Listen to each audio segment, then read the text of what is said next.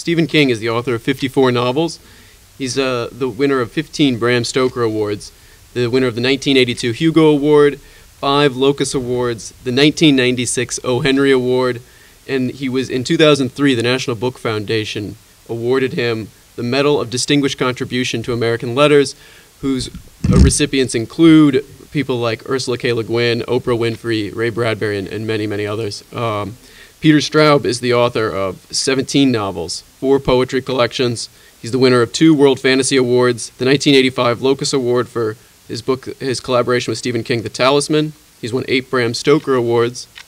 And Emma Straub, his daughter, she's a former BookCourt employee.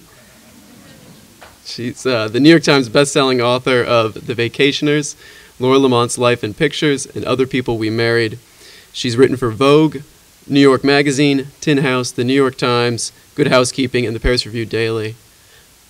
Owen King is the author of the novel Double Feature, 2 short story collections, Who Can Save Us Now and We're All in This Together, as well as forthcoming this September Intro to the Alien Invasion. He's the winner of a John Gardner Award, and our moderator tonight is the books editor for BuzzFeed Book, Isaac Fitzgerald. Without further ado, please welcome our guests. Hey guys, thank you so much for coming. First off, let's give it up for BookCourt. Always got to support your bookstore, and let's give it up for St. Francis College for hosting us.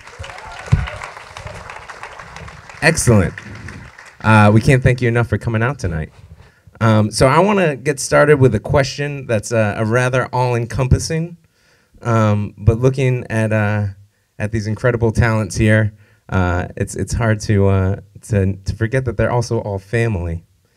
So I was wondering, maybe down the line, or whoever wants to grab it first, the ways in which you've been influenced by the other writers in your family, and then also kind of, and especially like by your parents, but then also the ways in which you've been influenced by your children. Yeah, I want to know that question. I feel like we probably get that question a lot, but I think that they should have to talk about how we have influenced their career. Yeah. Readers. Oh, this whole thing is a little bit like a Jerry Springer episode, isn't it? Writers whose children grow up to be writers. Pretty soon we'll throw the chairs and the stripper will come out or something. Yeah. I have 3 kids, and 2 of them are novelists, and we basically share our material back and forth. Owen was invaluable on Mr. Mercedes and book Finders Keepers, which are coming out in June. They make wonderful presents, so I'd buy 2 copies each of that.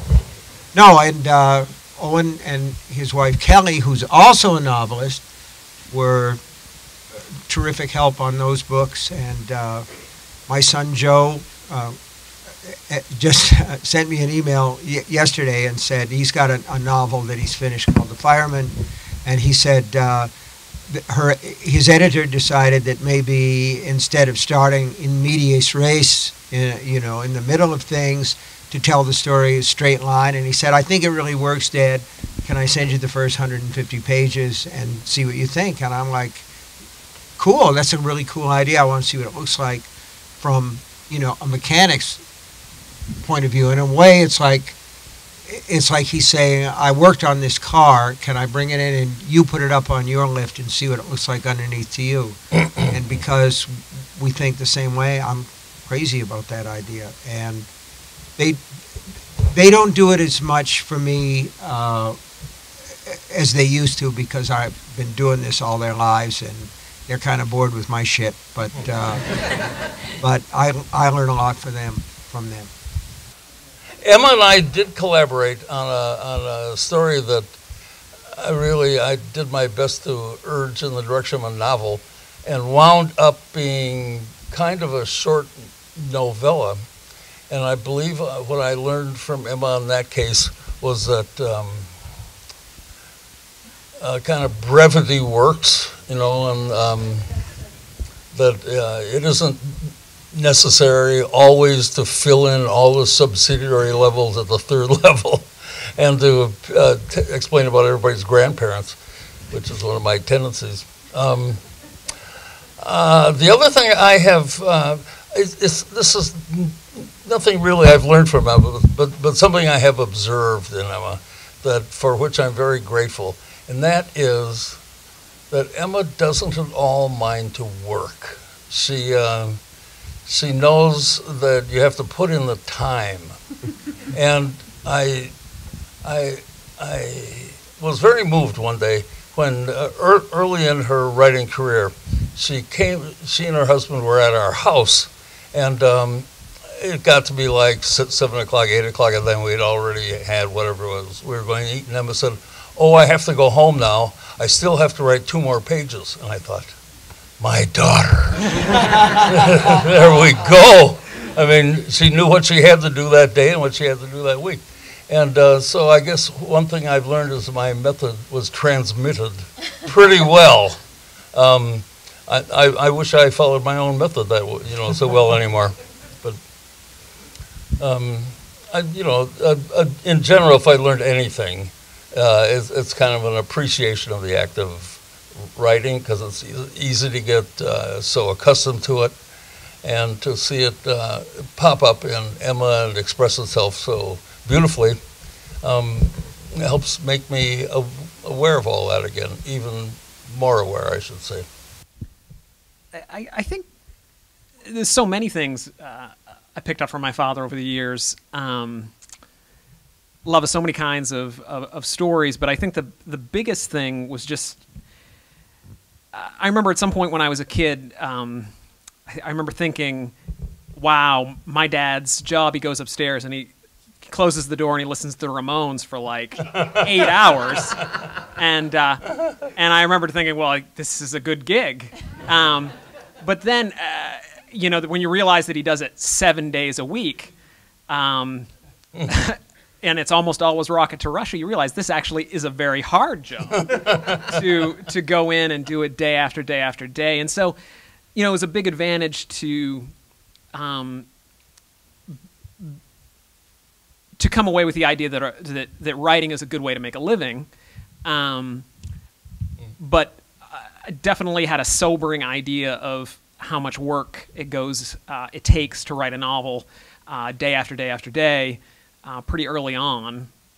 I think that was a big help. Yeah, me too. I mean, I think, I don't know about you, Owen, but especially when I was in my 20s and then in graduate school, so many writers I encountered were people who just had the most romantic ideas about how it all worked. That involved a lot of whiskey and staying up until 4 o'clock in the morning, and it's oh God, I just can't. And I just thought, that's so dumb. That's so dumb. That's so not how it works. You have no idea. Yeah. I don't know. And maybe it does work for those people, but for me, it is exactly as you said, that I knew from the get-go that it was actually a real job, and that the sooner that I treated it that way, the more likely it was for it to actually be my job. And that's why I think I held off for a long time. Through my high school years, I wasn't sure it was something I really wanted to do, because I saw how much hard work it was. Yeah, yeah, me too. I was going to be a poet, because that seemed so much easier. Going after the money. I wanted to be a poet when I started, because I looked at novels and I thought, I don't want to do all that typing. Look at that, it's like 400 pages, one letter at a time. And if you're a poet, you can do 3 lines here and 3 lines here and 3 lines there, and you're done. And I thought it'd be easy to type that up over and over, So it was an idea of efficiency, I guess. I just have to ask Owen, what did you want to be? When I was a kid, what did I want to be? I wanted to play right field for the Red Sox. Good answer. Good answer. Briefly, a bear. So you were talking about collaborating on a story, and I would love to talk a little bit more. Obviously, everyone here has collaborated in some form or another, but I would love to talk, especially your history of collaboration, the collaboration of this story. Yes, you and Stephen. If you want to talk a little bit about how that came about, And Oh, sure. Steve and I chose to collaborate very early on in our friendship, and we made this fateful decision late one night. The first time you ever came to our house in Crouch End, I think. And there had been other people in the room, several small children, at least one woman, and all these other people had cleared off, leaving us in possession of a great many beer bottles. And somehow, over the landscape of beer bottles, also a huge amount of cigarette ashes in the ash, because we will smoke like crazy then. Stevie looked at me and said, "You know what would be fun, Peter?" And I said, "No," thinking, whatever it is, it's got to be good. He said, "We should write a book together." And I thought for a moment, I said, "Oh yeah, you bet we should." So then the first thing we did was to figure out when we could do it, because his contracts in existence and my contracts in existence, and his speed of writing versus my speed of writing. And it turned out that he had 2 books to write. You had 4 books to write, and I had 2 books to write. So we said, okay, we'll do it in 2 years. And we shook hands, and before long, we were writing a spinning machine. Yeah, we said, let's work out I guess what they call now in the TV business, a Bible. Yeah. We sat down, we smoked a lot of cigarettes, we drank a lot of drinks, and we womped up this storyline about this boy named Jack Sawyer, and we talked a little bit about quests, the Quest novel. Yeah. For me, I don't think it's real good to think about big thematic ideas before you start, but it's nice to have a little bit of a spine that you can put things to. And I said, well, here's this Lord of the Rings where it's this big long quest to get rid of something. You know, there's Sam, Gamgee, and Frodo and their company. They go to Mordor to throw these rings into the cracks of doom. I said, what if it was a story where instead of to go and get rid of, it was to go and get and bring back, you know? And so we just spun it out from there, and then we just took turns. We hit it back and forth like a tennis ball. Yeah. We're in the middle of a sentence, but sometimes in the middle of a paragraph. Sometimes, yeah. Was it different the second time? Yeah. Yes, it was. We were more relaxed. For one thing, we weren't as young. The first time around, we've been in our 40s. What year was the first time and what year was the second time? The first one was published in '84. The second one was published in 2011. Not a very good year for publishing. No, it was 2001. 2001, I'm sorry. That very bad year. And so like 14 years, whatever, had passed. The second time, as I was saying, I think we were in general more relaxed. There was no spirit of competition at all the second time. And we just kind of cheered each other on. And it flowed out. It was a great experience. It was, and one memory that I have that's very, very clear was Peter said to me, when people read this book, I don't want them to be able to point here and say, you wrote this, or point there and say, I wrote this. And we made an effort. Actually, we made an effort to copy each other's style. Yeah. As a result of that, we met somewhere in the middle and Yeah. created a third persona. Yeah, it worked. But let's let the kids talk. Yeah, well, I was going to say, on to the kids. Both coming from writerly families, but you choose to write books about Hollywood. So where do you think the inspiration for that came from? What drove you to tackle that world, a world in which still writerly, but something that you were not growing up in? Yeah. Well, for me, I had already published my collection of stories, which were mostly about women sort of like me, or women who could have been like me, or, you know, young people, sort of New Yorkers who found themselves in the middle of Wisconsin. I don't know, it was like very much like my own life. And I was so sick of it, and I didn't want to read one more book that had anything to do with New York City. I hated everyone. I hated every like 20-year-old writer who wrote a book that took place in Brooklyn. It was just like killing me, just the idea of all of those books, and I just couldn't write one of those. You hated all your friends. I hated all my friends. No, it was just like It really is Jerry Springer. Yeah. I just felt like I was at the bottom of this like avalanche of books about New York City and about Brooklyn in particular, and I just wanted to go as far away from myself as I could, and it turns out I could only get about 3,000 miles, and I got to California, and I wrote a story about this woman who was an actress in the Hollywood studio system, and I just loved it. I had never done research before, and it was so much fun. I had no idea. I would have done so much better in school if I had realized that you could actually write about things that you just thought were cool and wanted to know about. I never knew that, which is, I don't know why I was just writing poems about boys and not writing essays about other things that were interesting to me in addition to boys. So yeah, I love the movies. I've always loved the movies. And I think, Owen, you'd probably agree that like one of the really, really fun things about writing a book about Hollywood is that you have to do a lot of research, and that means watching a lot of movies. Yeah.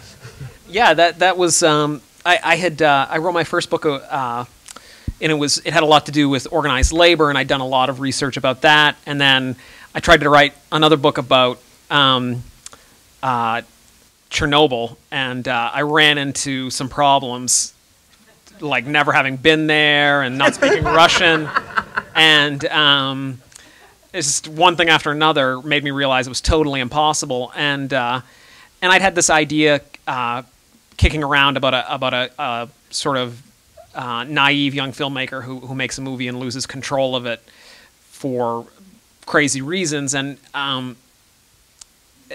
to write that book was much easier than the other two things that I'd done, or the one thing that I'd done and the one thing I tried to do, because it was the research was for the most part purely pleasurable. Mm-hmm. And I think that's a little bit of a lesson, is that you have to do a certain amount of research to write just about anything, but it really helps if it's something that you would be interested in even if you weren't writing about it.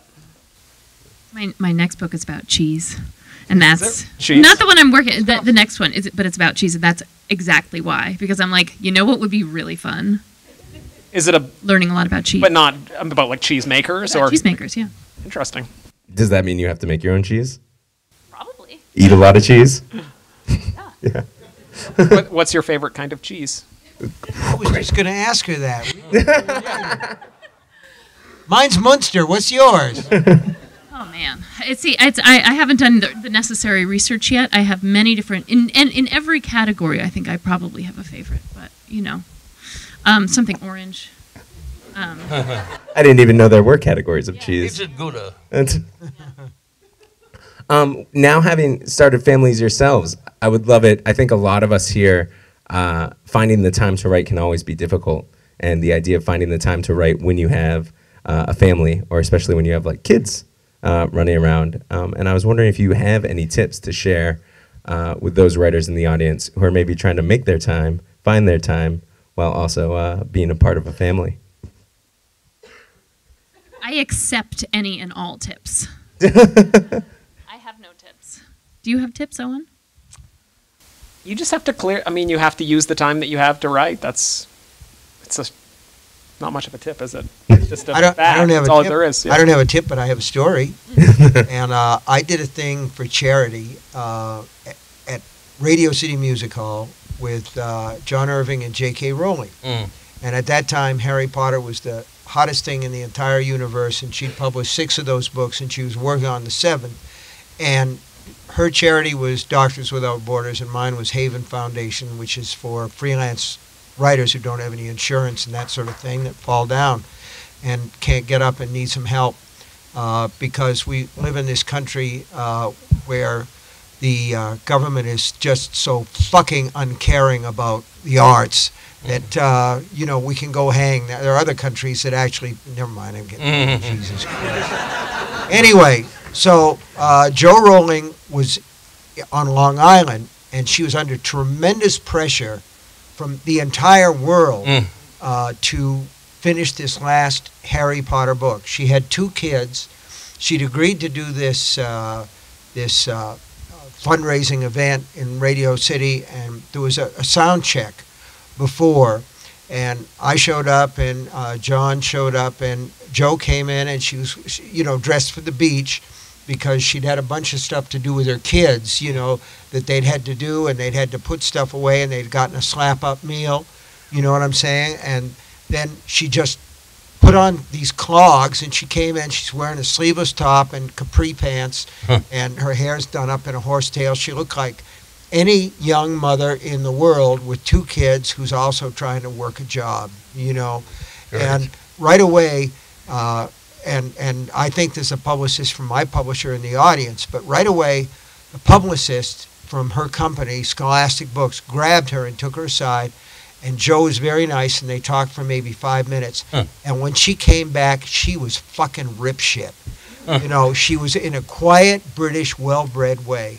And she came up to me, and if you're serious about your job, you'll know exactly what she meant when she said to me, "They don't understand what we do they?" And I said, "No, they don't. They don't have any clue about what we do."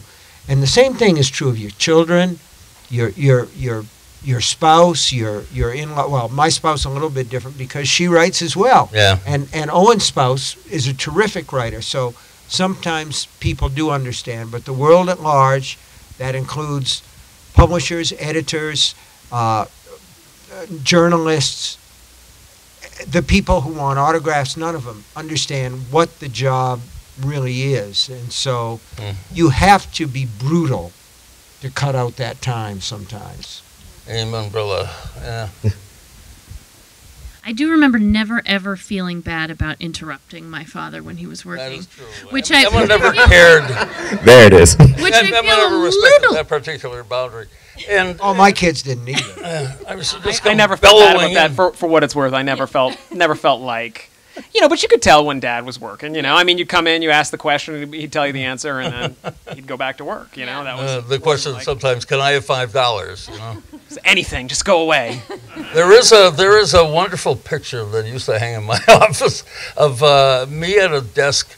I was writing a book called Floating Dragon. In those days, I was still writing with pencil and big bound journals. And so I'm doing this, looking a little glum like this, writing.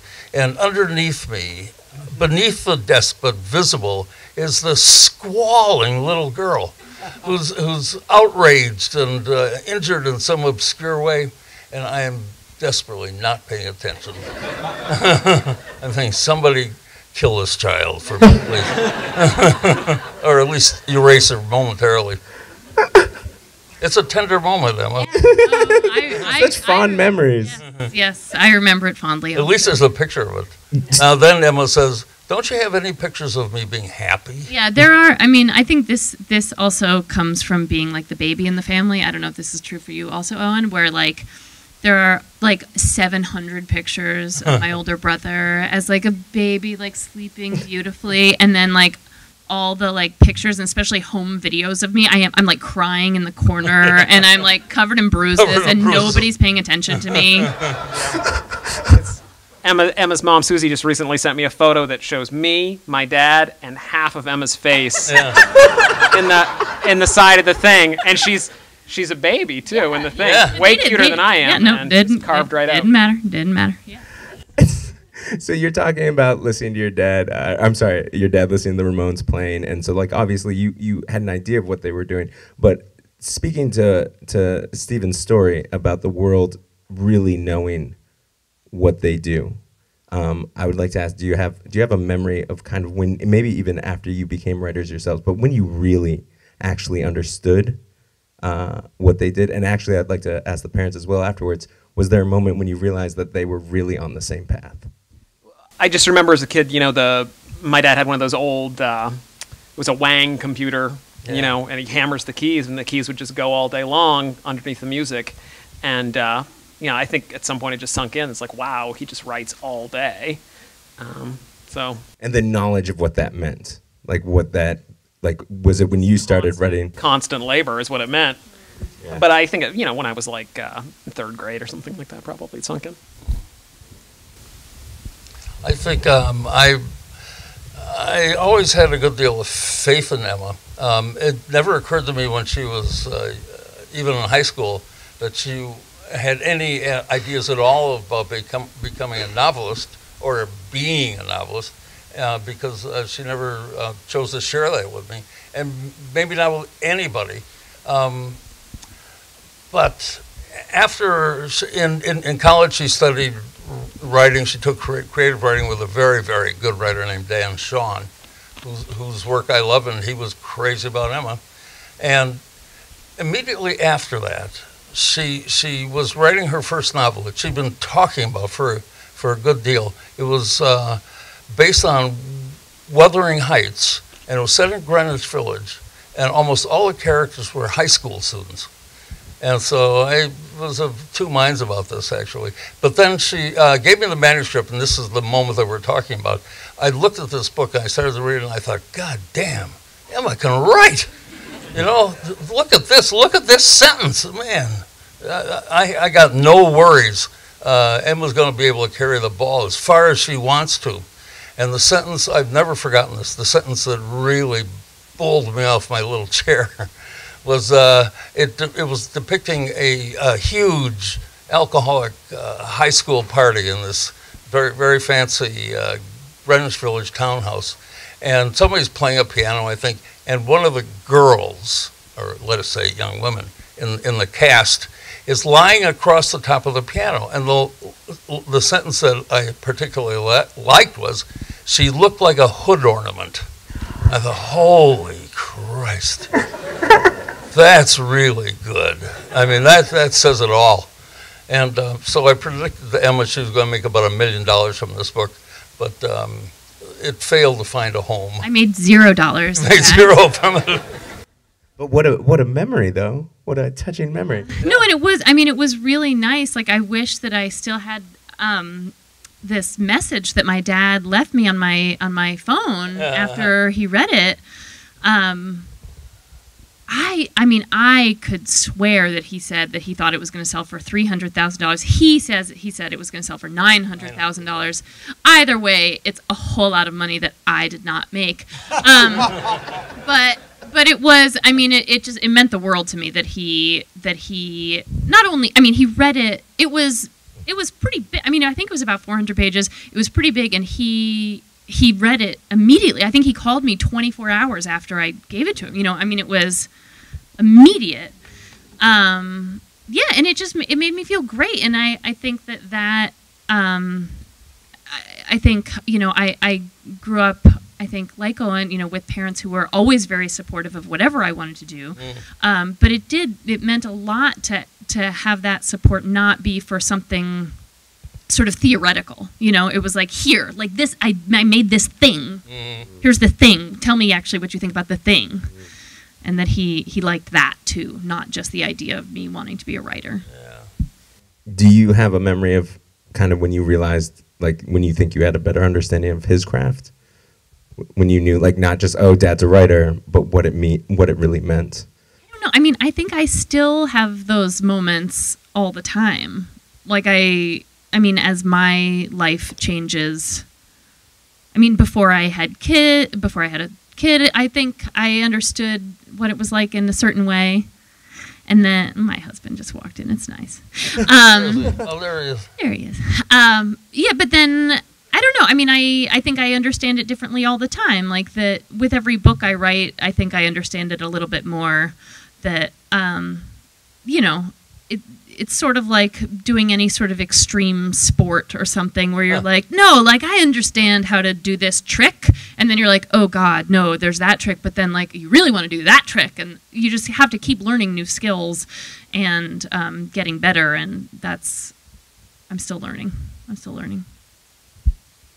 Stephen, was there a moment for you and Owen when you're like, oh, this might be the calling, what he's going to do? Well, yeah.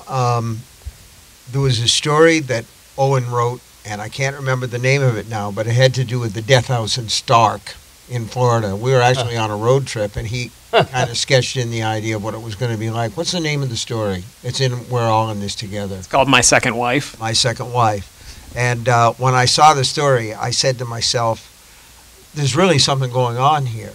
And, you know, I want to back up a little bit and just say that I never understood in my life the idea that so-and-so wants their sons or daughters to follow in the family business. That concept is foreign to my nature. I think that kids should be allowed to do what it is that they feel the most happy about doing. And I'm no hippy dippy. We were strict with the kids to the sense that we wanted them to do well in school. We felt that it was important that they should study, that they should do well and prepare to live a life, because we try to teach them that learning is great for its own sake. But otherwise, man, they grew up in a house that always had books in it, and we always read to them. And I think that that environment alone was part of the reason why. Owen can speak to that more. I'll say one other thing about Owen. He read cogently and wrote cogently before either of my two older kids. He was the only one who never got Sesame Street because we lived way out in the boondocks, and we only got one TV station, and that wasn't it. So that he had a tendency more to gravitate toward programs like Scooby-Doo, and I'm trying to think of other shows at that time that weren't so broken up and stuttery with little tiny, you know, bits of information, so that he seemed to get that sooner. But, you know, there's also this story about that one of the folkies tells about Bob Dylan, saying that he was in New York City and playing around the clubs and everything, and he was just another folk singer. And then he went to Minnesota, and when he came back, he was Bob Dylan. And Owen wrote stories through college, and his brother Joe, who writes as Joe Hill, wrote stories going through college. And with both of them, there came a time, at least to my mind, when there was a kind of critical quantum jump from good to great. That's it. From being to the, like, anybody can write stories in high school and they get A's and all that, but all at once, you know, Owen did this book, We're All in This Together, and I read that story, and I said pretty much, you know, what Peter said is, this is just amazingly good stuff.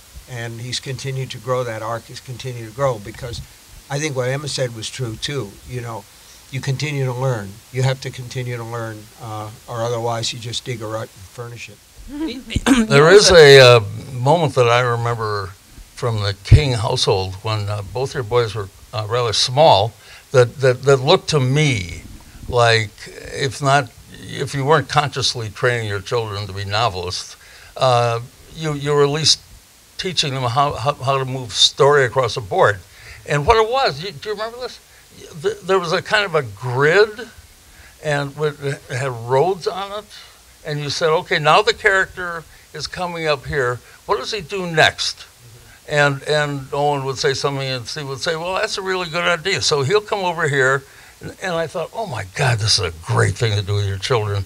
It's really, it gets right down to the red meat right away. Beautiful.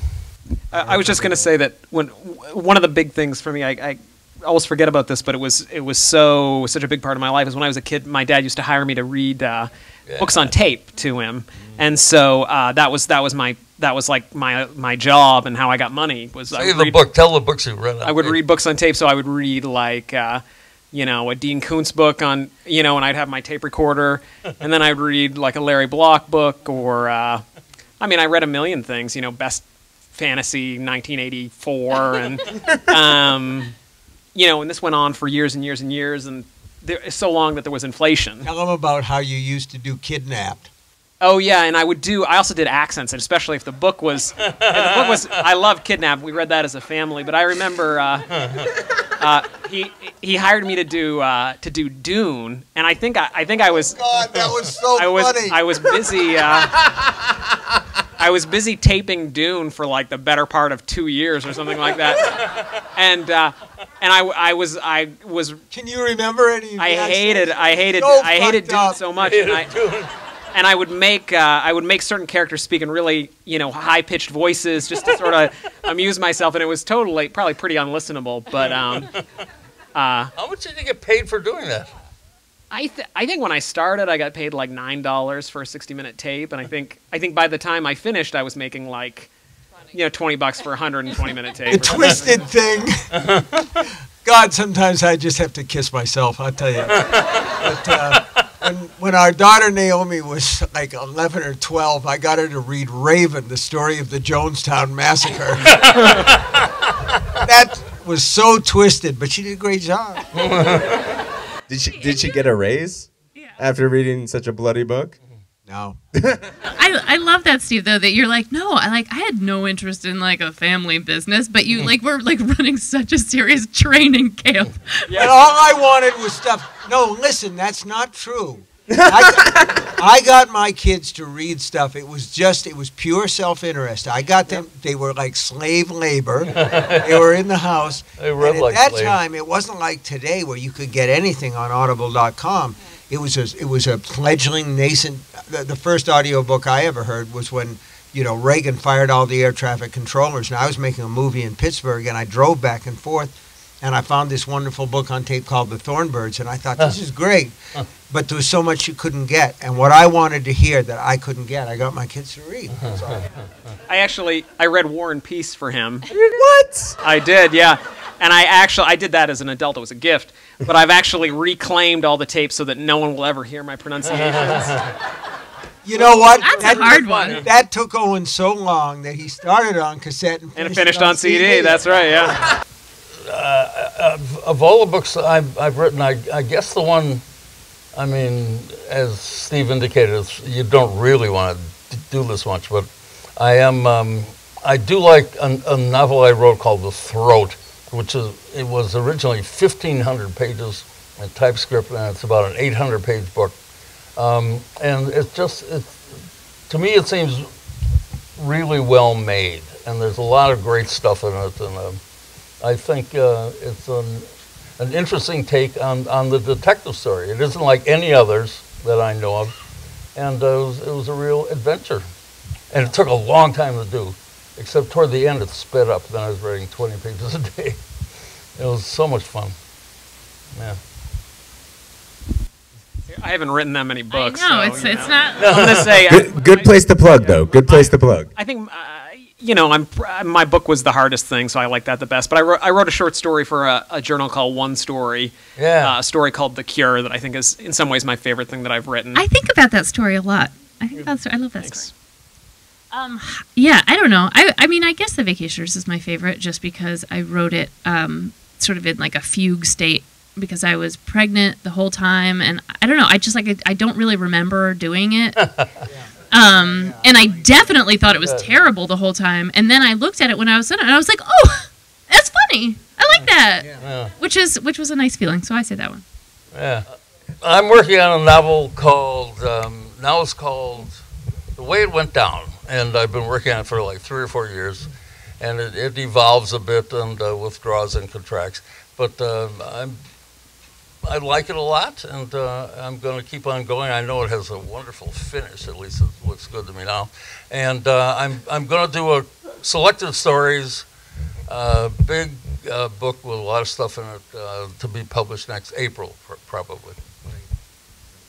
And I have got a book coming out that's called Finders Keepers, which is the second of a trilogy of detective novels, really, about this guy named Bill Hodges, a retired policeman, and I'm trying to finish up now the third one, which is called The Suicide Prince.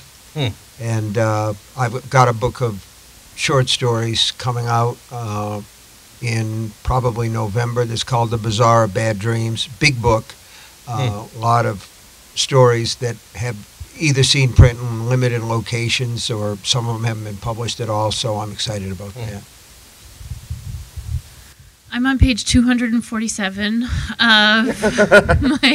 a new novel that does take place in Brooklyn. I really didn't want to do it, and then it just happened, so I'm going for it. It's in Ditmas Park, though, so it's like houses, so it doesn't feel...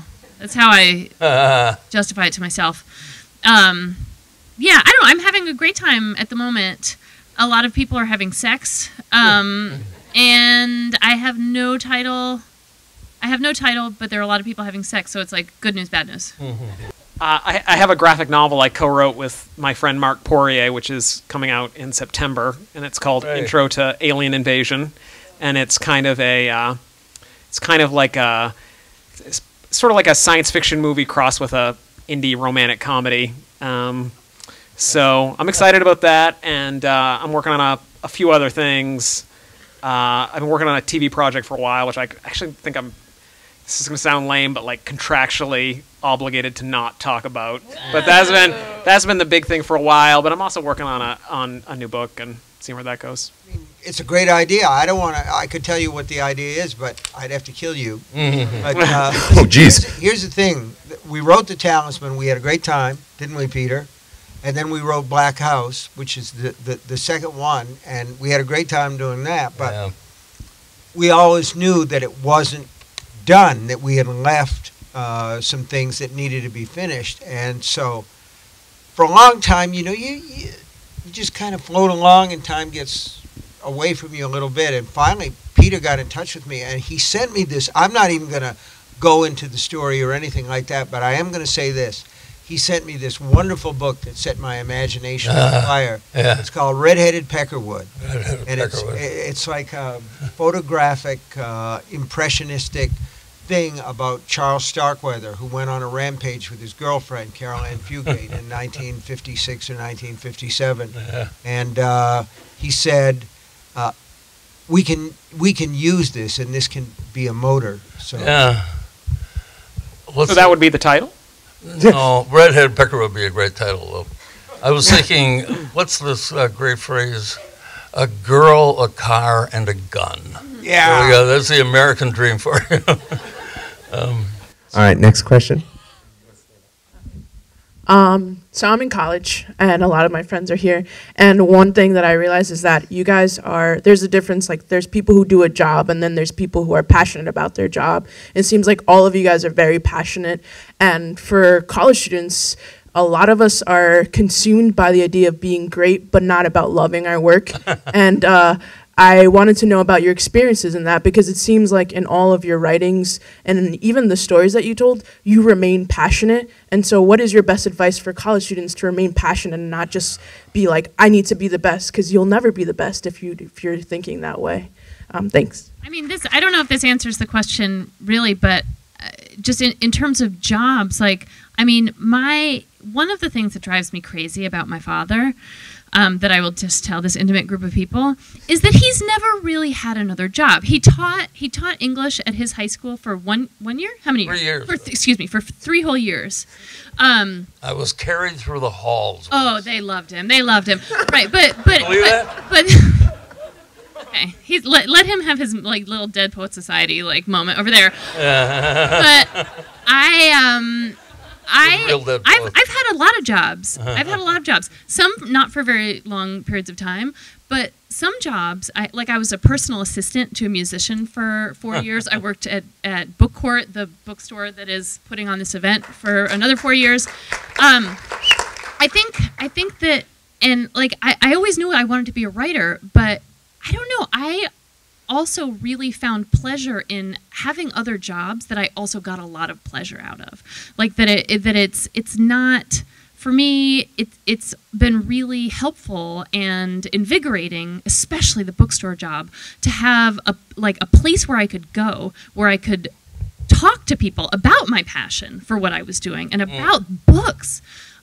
Because it's really lonely to be a writer, and I think that's probably true for other professions as well, that like even if it's something you're really excited about, it's hard to sometimes just like sit in your own room and just be excited by yourself. I mean, email, I guess, makes that a lot easier, where you can just like send your friend a link to something and be like, isn't this cool? Mm-hmm. But for me, it's also been really nice to get out into the world and to have other jobs that aren't my career, but that are really satisfying and that definitely add things to my career. So I don't know if that answers your question. I guess to be passionate about a lot of things and to be excited about whatever it is you're doing, even if it's not like your official career path training. I don't think there's any way you can teach people how to be passionate about what they do.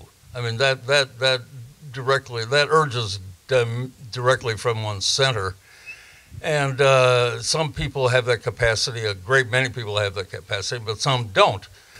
One of the great clues is there some subject that you're really passionate about? I mean, there are people who look at photographs and say, oh, I get it. That freezes time and it tells stories that aren't present. Oh, my God, what a great art. And other people fall into books.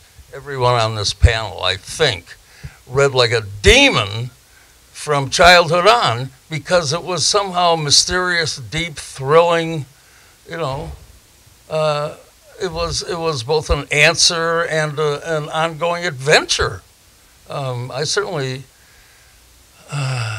felt that way all through my youth and early manhood, and I still kind of feel it, except it's you know, I'm a little more used to it, and I'm way more used to the experience of making that stuff up myself.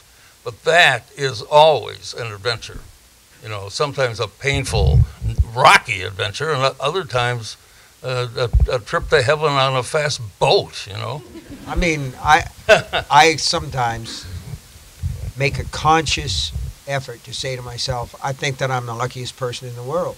Yeah. Because my passion is also the way that I earn my living, and the pleasure of it, the joy of it, never ran out entirely. It's still sometimes, you know, Woody Allen said 80% of success is just showing up, and that's true. That's true. And I sit down and I do it, and some days I don't really want to. I sit down around 8 o'clock and I work until about noon, and then at some point, almost every day, something happens where you say to yourself, "This really is good. This is really, I got something hot here. This is really hot, and I'm going to ride it like a pony."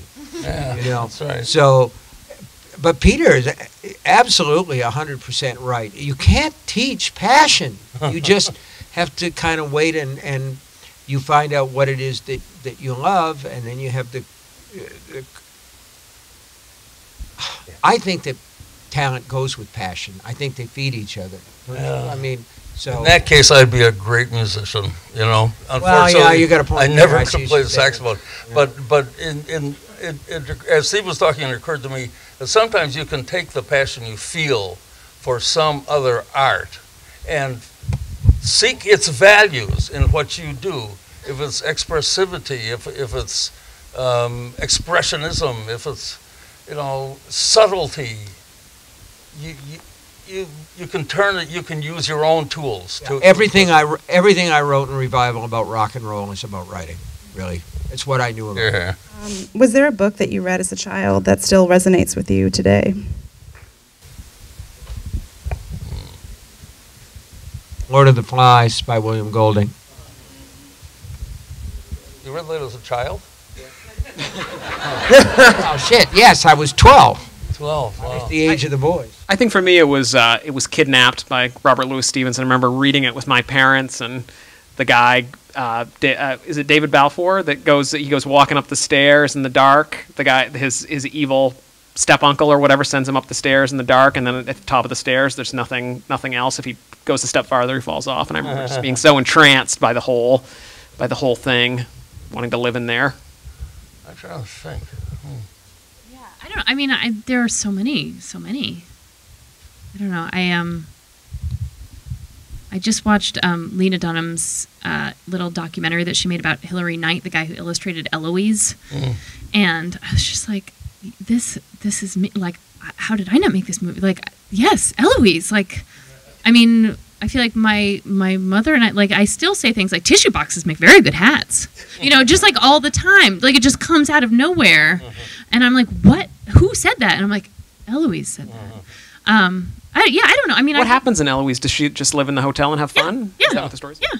Yes, until she becomes a drug addict, discovers the monster in the closet, and gets eaten alive. It's very Sid Vicious. Very Sid Vicious. I've been trying to comb through memory, and I have no trouble remembering the books that made the biggest impact on me when I was very young. One is, it's a lousy book, but I read it when I was like 12, and it changed my little world. It was called Slan by A.E. Van Vogt. You ever read that? Yeah, I did, yeah. It's a really goofy piece of science fiction. On and on, Coral Prowl. That's the first sentence. I never forgot that. Coral Prowl. There you go. A.E. Van Vogt at his best. There you are. And so for 2 or 3 years after that, I was just mad about science fiction. Until I was 15, I walked into the library at the boys' school I went to, and I looked for the biggest book fattest book I could find, and I got a book called Of Time and the River by Thomas Wolfe. And it was exactly the right age, in exactly the right era. It's a book about a very sensitive, tall, a boy who's convinced that he might some days be quite handsome, and really wants to be a writer, is a writer, talks about writing endlessly with his friends, and is misunderstood by the whole world, apart from 1 or 2 very sensitive lads. And so I thought, oh, this book is great. This book is about me. And there's not, you know, that tends to speak to a boy. So after that, I read a hell of a lot of Thomas Wolfe, and then I just read the books that Thomas Wolfe recommended in his books, and it just led me forward. It's very nice to meet you. My name is Charles, and speaking of which, I picked up The Stand when I was 8 and read through Talisman the first time when I was 10. Given a fun household. Go you. Thank you, Steve. And I've been thinking, with you in the Rock Bottom Remainders with Amy Tan and Dave Barry, I'm honestly intrigued with you in music, especially with your friendship with the great Warren Zevon. And I'm curious, did you and Warren ever collaborate at some point on each other's work? And in addition to that, the Crimson King from the Talisman series, was that influenced by what I think it is? And all of you, what are your musical influences in your work? Hey, good question. Those are great. Well, Warren and I never collaborated. He told me interesting stuff. I can remember one time when we were playing, and we were rocking out to something or other, and he's yelling at me from the stage, and so I worked my way over to him, and what he was saying was, "Play like Keith." and I'm like, I could never play like Keith Richard. He said no, and he got real low, and so I got real low with the guitar. So, you know, you could say that Warren kind of taught me how to rock. But I've been a rock and roll fan my whole life, ever since I heard Jerry Lee Lewis do a whole lot of shaking going on. Didn't you? He has that song where he mentions the Kingdom of the Spiders. Didn't you get him? You know. Didn't he have a headache one day, and you told him, he asked you what was on, or you told him what was on, and that ended up on the song? He said that he had headache movies. Warren did. Warren Zevon said one of them was Kingdom of the Spiders, and the other one was Empire of the Ants. So we went into his room because he had a headache, and we watched these movies. And later he did write a song about that, but we never collaborated on a song. I think he collaborated with Carl Hyacin, the writer, with some songs and stuff. But as far as, you know, All Hail the Crimson King. Yeah, I don't know. There is an artist named King Crimson, but but that really wasn't the basis of it that I know of, but it might have clicked in there somewhere. I just thought that was a cool name for a bad guy, the Crimson King. A little melodramatic, but hey, you know. Other musical influences? Oh, man. Anybody and everybody. Jesus, I can't even begin. You know, to go there. I just, I love the music. The music makes me bigger, carries me away, and it weaves its way in and out of the books because it's been a big part of my life. And Owen has been giving me the needle just lately about my disco phase. Because he asked me, you know, about what was the record I most regretted buying. And I texted him this one afternoon. Yeah. I said it was I bought Lip Sync, who had a song called Funky Town, and but I just love disco and I love techno to this day, and you know, I got into a fight with a kid in college one time because I wrote some derogatory things about Blood, Sweat, and Tears, and he came up to me after a play rehearsal and said, "Blood, Sweat, and Tears is the greatest group in the world," and I was drunk, and I said, "Fuck Blood, Sweat, and Tears." So he knocked me down, and I got a fan over there on that side. Yeah, I'm liking it, man.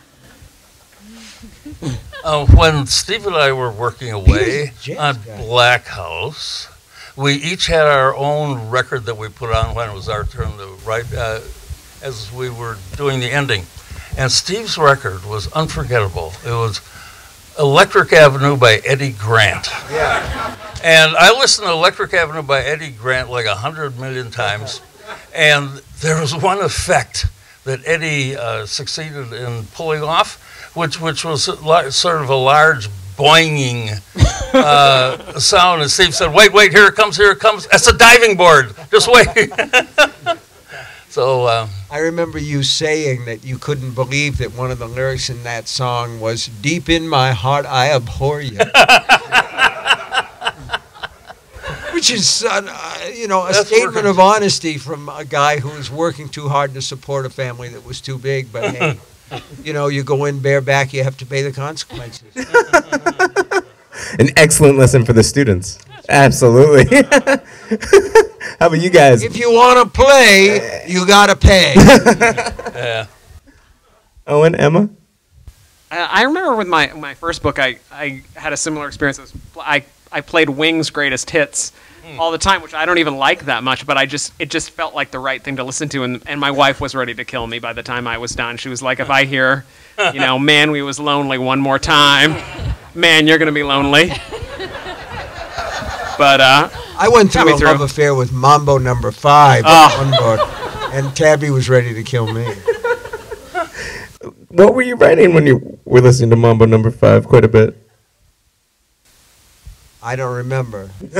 Several books. But I bet you can still sing the song. Pretty much, but I'm not going to sing it here. Emma? I mean, it's funny. Like my dad, Owen was talking about the sound, like how he knew his dad was writing, which was like you hear the Ramones. For me, it was either jazz or opera, usually jazz, and that's how I knew my dad was in his office and working. And so loud. I mean, so loud, always. So you could hear it really in the whole house. Yeah, I really, really think so. But I don't know. Maybe it's like my own little form of rebellion that like I can't listen to anything when I write. Like I need quiet. I mean, I can, I'm not going to like shoot a bird out of a tree if it's like tweeting at me or whatever. But like I don't need like a soundproof chamber, but I can't listen to music, especially not music with lyrics, just because I start listening and I just can't. I just lose my train of thought. But the book that I'm working on now is has some characters in a band, and so I have been having to think about music more, and I don't know, it's hard. I don't know how people, I mean, I guess you're not actually just talking about listening to music while writing, it's just music inspiring you, which is certainly the case, and there's a lot of music that I do love to listen to when I'm not writing, but what do you listen to? Yeah. This is the part where I admit that I listen to like 3 records on repeat over and over and over again. I can relate. Yeah, I mean, so the band that I worked for a long time is called the Magnetic Fields, and so yeah, and so I really don't tell them this because it would be hugely embarrassing if they knew I actually liked them, but I listen to them sort of constantly, and they're really smart. Stephen Merritt, who's the songwriter, is just hilarious and so smart, and yeah, so I listen to them a lot. I listen to the Beach Boys a lot. Right. Right now, we're also listening to the Empire soundtrack a lot. I don't know if I've got any Drip Drop fans in the audience. Thank you. My son is 19 months old. The only song he knows how to sing is Drip Drop. But so, yeah, I don't know. Awesome. Well, thank you. I really think it's not going to get any better than sitting here at St. Francis College and talking about music. I think that's about as collegiate as we can get. So I want to thank everyone so much for coming out, and please join me in giving them a round of applause. Let's give it up for BookCourt, for St. Francis College. Thank you guys so much for coming out.